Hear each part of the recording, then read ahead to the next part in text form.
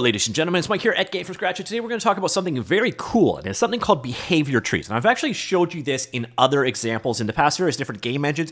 Today I'm going to show you an implementation of behavior trees inside of the Godot game engine using a plugin called Beehave. Now, Beehave actually comes to you from a fellow YouTuber, a fellow by the name of BitBrain. If you want to go ahead and check out his channel, I'll actually show you a video he has on this subject throughout this video later on. This is an MIT project for Godot, implemented pretty much entirely in GDScript. No idea what the 2% of other is, probably text files or something to that effect.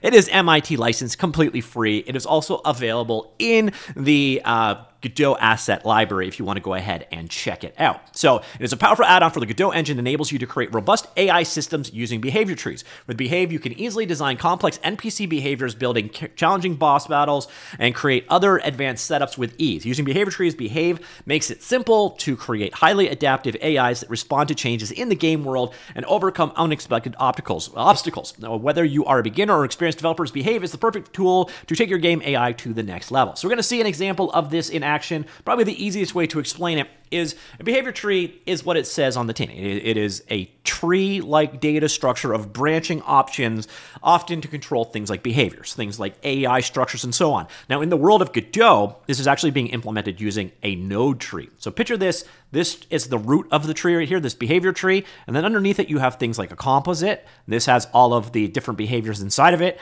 and then you have two different sequences. These sequences have conditions and actions. We'll come back and show you all of that in a minute, but the easiest way to show this one is to actually see it running. Now, the cool thing about this guy is there is a tree, behavior tree debugger while your game is running, so you can visualize how your AI is performing. Now, this is a super simple example. We have this sprite with this behavior tree attached, and we have this sprite with its behavior tree attached. And we're gonna go ahead and open up the debugger over here, go down here to Behave, and you're gonna notice this visual debugger has two options. So we can see the behavior tree, or we can see the other tree there. We'll go ahead and select behavior tree. That is the tree controlling this bee right here. And now let's go get our project up. And as we run around, when the logic or the conditions are true, you're gonna see, boom, which sequence is running. So right now, it is modulating, and then we're gonna have another, I actually forget what the conditions are to trigger them. So go ahead, we'll move this out. There you see, and now the other sequence is running, and it's all based off of logic. So this is a visual way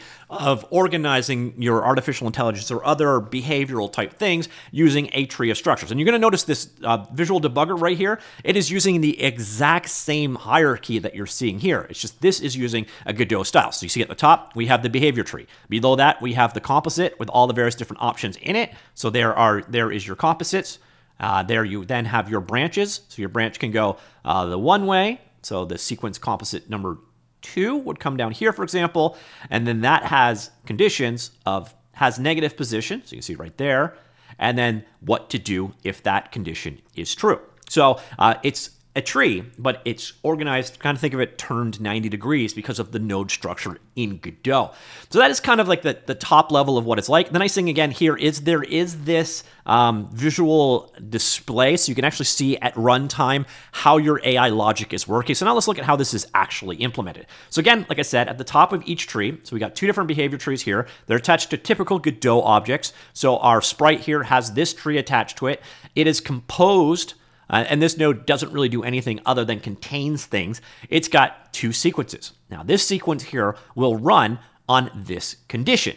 This condition, we'll see right here if we check it, this is based off of condition leaf, and it has positive position. So it's either going to be a success or a failure. In the event of a success, it will continue down the hierarchy here and then run this. By the way, you could keep having more and more and more of these chained together. So what you're going to have basically is this sequence will check to see if this is true. If this is true, it will do this. Then it will carry on to this sequence, check to see if this is true. And if it is, it will do this. Otherwise, it will do this. And that is essentially how the trees are constructed. I'm going to show you a more advanced example so you can see how it would work in a real game in just a second.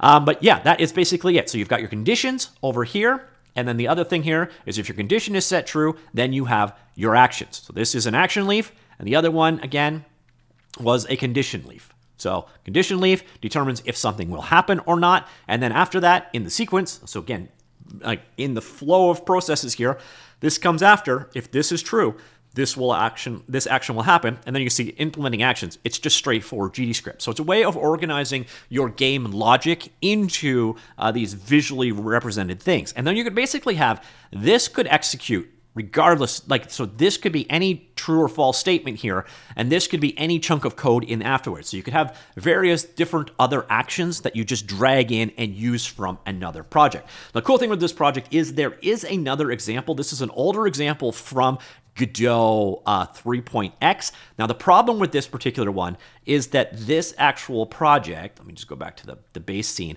uses these assets, and unfortunately, they're all broken. So if you go ahead and run this, in order to get this project working again, you would have to recreate all of the graphic links, which is why I'm not showing you a great example. But what you're seeing here is these guys are running off and they're gathering wood. When they got enough wood, they will then go and put it into storage. And then once they're done that, they will go back to their homes. Again, you would have to recreate this entire project because it depends on some third-party graphics pack, which is kind of annoying. So I'm just mostly using this as an example because it shows you a more real-world game. So you've got this various different bits of logic here. So you've got, for example, the villagers. The lumberjack has a lumberjack AI. So the thing controlling what the lumberjack does is this AI over here. Now go ahead and open this one up. And then what you're going to see is the lumberjack AI is actually just entirely composed of a behavior tree. So you see at the top here, you've got your behavior root. And then you've got, again, a condition.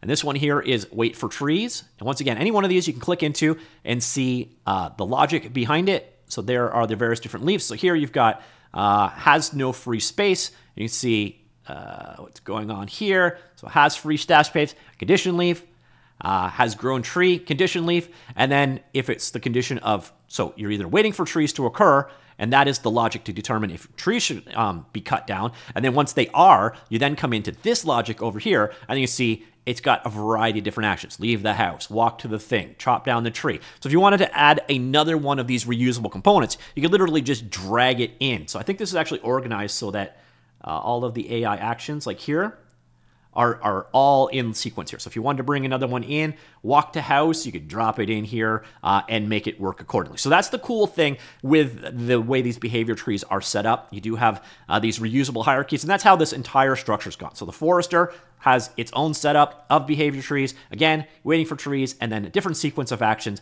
But you can see here, often it's using the same base action, things like leave the house. It's the same logic for leaving the house, and it can just be reused easily. And you see how simple an action leaf is. It's something that is done. It has a tick function, which is called every single frame. The other thing you're going to notice here is something called blackboards. These are passed in, so every single one of these action leaves has the actor it is attached to, which is the top level sprite, and then the blackboard, which is a way of sharing data between the different nodes. Let's see if I can find an example of the blackboard right here. But it's basically just a shared data structure between the various different behavior trees in the setup. So the way they're doing this in Behave is a little bit different than what you see with a lot of behavior trees, but it ultimately does result in a traditional looking tree. So if you're interested in checking this one out, it is an open source project, once again, MIT licensed. I will have all the relevant links linked down below. If you like what he's done, give him a star. Again, he is a fellow YouTuber, so he does have materials out there. The other nice thing is it has documentation for how all of these various different things work, how the debugger works, and so on. There's also a performance monitor built in to make sure that your behavior trees are, behaving, pun not intended. Testing built in there as well. So if you want, there is documentation of everything that you are working on here and examples to walk through. Again, as I mentioned earlier on, this is what that project should look like. And hopefully at some point in time, he updates and releases a version for Godot 4.x using the same particular logic, because it's a cool demo that he's done. Unfortunately, this is for Godot 3 only, and he made it so that you needed to download this third-party project to get things set up, and then it used different file names and all that, so it's way too much of a pain in the butt to get this actual demo up and going. But you can actually see in this what the behavior should be like. So when the guy comes out, grabs the wood, and all the stuff that the logic we just saw there for gathering wood, putting it together, cutting down trees, planting trees, etc., all the behaviors are being shown in this particular YouTube video. So if you want to go ahead and learn more about how they work, this is probably the place to go. Just know that the included project, it's going to require a whole lot of manual labor to get it up and going. That project is available here, by the way, BitBrain's Godot Tutorials project. It is this one under behavior trees. Unfortunately, again, it's 3 years out of date, and it depends depends on a project that isn't, or a graphics pack that isn't included with it and use different file names. So getting it up and running is a bit of a challenge, which is a bit unfortunate. By the way, there is also this tutorial out there that walks you through what the various different things do, how to set it up, how to get going, how things work. So if you're interested, this is available as well. So there is a text tutorial to get you up and going with this. So ladies and gentlemen, that is Behave, and a behavior tree implementation done entirely with GDScript for Godot,